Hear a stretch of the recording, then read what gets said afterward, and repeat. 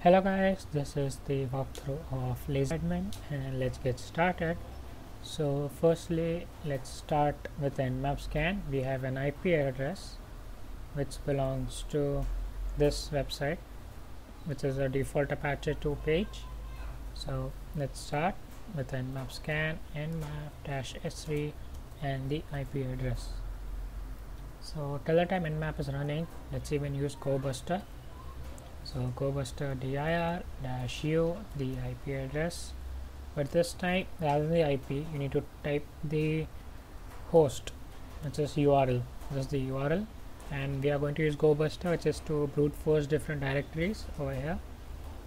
So this is the URL, and the word list is usr share word list dir and then common.txt.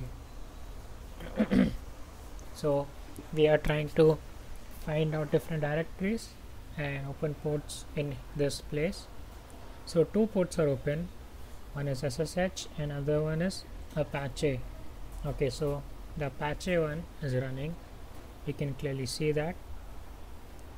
So now let's look, is there any other place where we can connect? So there is a directory name as content, so let's go there.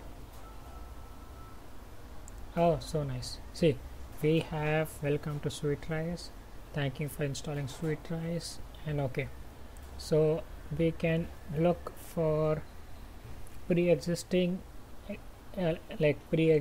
exploits over here. So there might be some vulnerabilities, so exploit db, and in exploit db let's search for SweetRice. So SweetRice, yep, we have so many of these.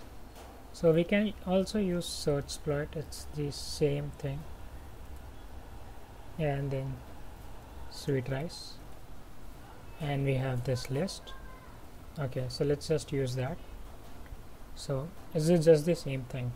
So okay, so this site is building now, please come later. Okay, so which one should we use? So let's use among the latest ones, which are these four. One is arbitrary file download.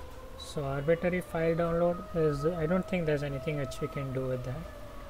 Let's again run GoBuster till that time with this URL with the added extension to it, this one. Yeah, let's just run the GoBuster again. It's okay. So this one is too old, this one is too old, this one is not of much use, this could be of use, yeah, arbitrary file upload, and this, all of this has not, it's like finding bugs and all in the website. So these two are the ones which I think look good. So let's go there, cd usr share exploit db exploits, then where is it, php web apps. Okay, now let's cat out both of these. Let's do arbitrary file upload, so that's 40716 40716 dot py, it's py, yeah. So arbitrary file upload. So after uploading the file, it will be okay. So see, after using this, the uploaded file location is http host, and then there is a directory name as as, and there is the name. Okay, so there is a directory name as as. Oh, so good, we are inside, not fully inside, but you at least have an account number and a password, so that's good. So wherever okay, so I will find my file in the as directory. Okay, so these are the results for the GoBuster. There are these pages like as, attachment, images. Let's go to ink, let's see what is there in ink. Again, we find lots and lots of data easily available to us, and we can go in any of these folders or directory. So out of this okay, fine. So now let's read this one, the second exploit, which is backup disclosure. This is 40718 scat 40718 dot, yeah. So this one says has backup disclosure, and then the backup is available at localhost, inc, and MySQL backup. So they have given us the hidden directory, not the hidden, the directory where the backup is easily available. So let's go over here, and yep, we find a backup file.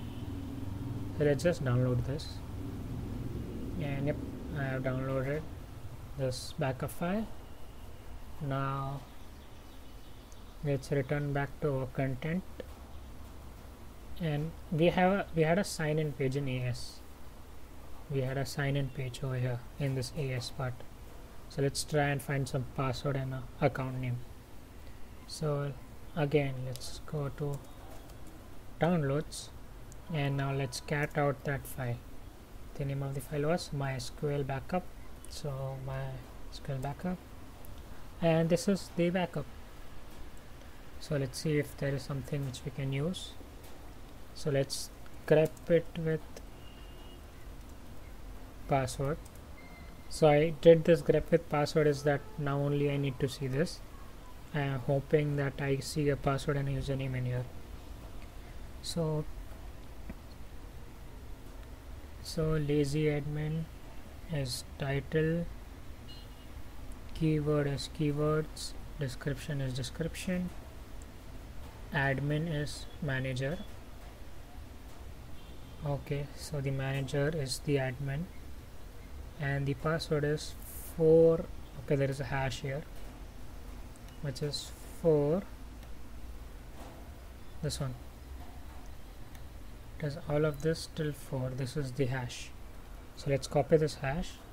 Let's see, and let's go to hash identifier.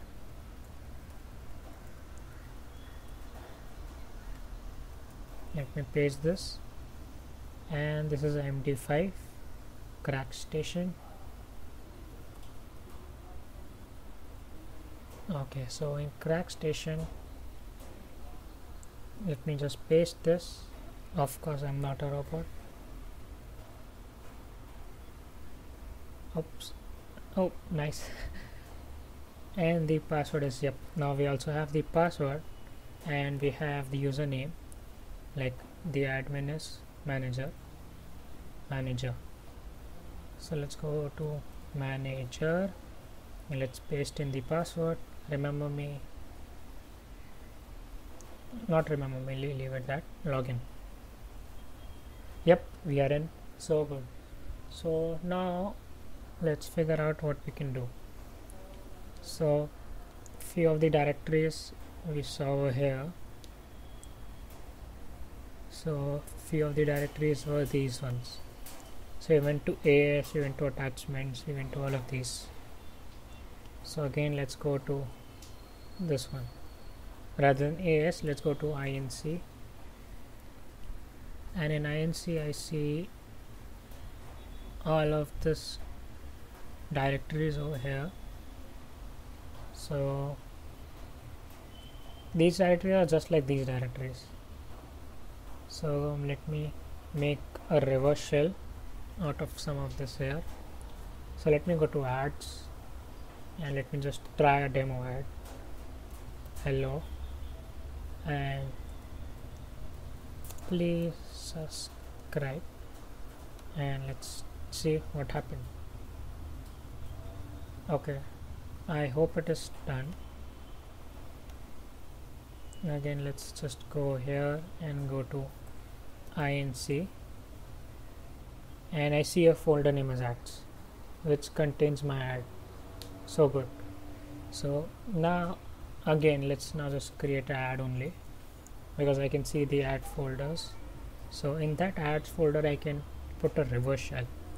So for the reverse shell, you can do reverse shell file upload, and you can go here, not here, sorry. pen test monkey. Yeah, yep, this is the PHP reverse shell. So you can just download this reverse shell, and I have it in my system. So I'll just go there. It's in CD. Yeah, this one. It's this one. Let me cat it for you. Yeah, this is the reverse shell. So in this reverse shell, just change this parameter of this IP address. Put your own IP address in this place. Like I have put my own tune0 address, like C. So sudo ifconfig tuno, and then oops, yeah, this is the same, this one is the same as over here and your desired port. So I'll just copy this file from here. I'll copy it till this point, Ctrl Shift C, copy, I'll paste it here, and I'll name it reverse. Okay, and I've done this. So now again let's go to inc ads, and wow, my reverse.php is ready. So now if I'll click on this, I'll get a reverse shell back. So for the reverse shell, I need to start listening. So netcat-lvnp1234, L is for listen, V is for verbose, N for numeric only, P is for port 1234. Now I'm going to click, and the very second I click, I'll get a reverse shell connection back. Yep, you can see. So good. Now who am I? I am www data, and my ID, see, I am a very less privileged user, but at least I am in their website, and now I can control everything. So let's go to home directory. Let's see, there is a username is IT guy. Let's go to IT guy, and over here I can see user.txt. Now let's see.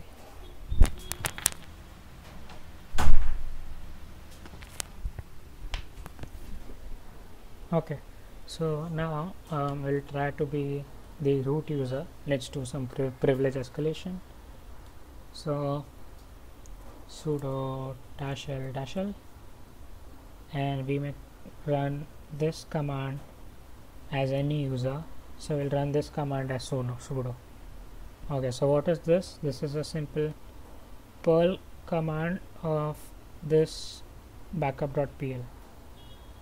Okay, there's a file name as backup, and it's running it. Okay, so it's just running a file name as backup. So let's see what is in this backup file, backup.pl. Okay, so what does backup.pl contain? It is running the content of this file.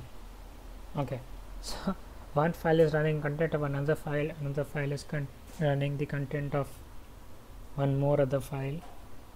So let's see if I can change this. So backup.pl cannot be written by me. I am in others group, so I am www data and I am in others, so I cannot write to this file. I can read this file and I can execute this file. Okay, so but where is this changing? It's it's bringing value from this file, etc., copy, and then it's doing something. Okay, so let's go to cd etc ls, oh my god, and let's cat copy.py, copy.sh,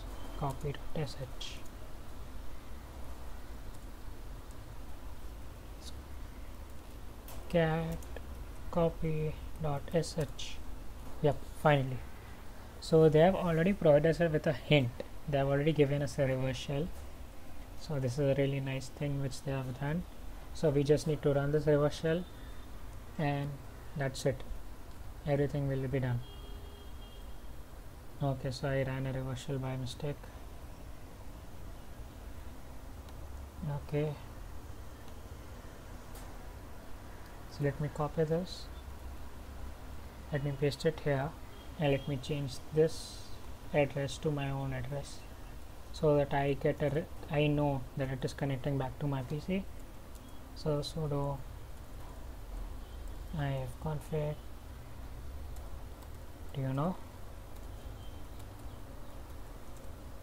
and let me just copy this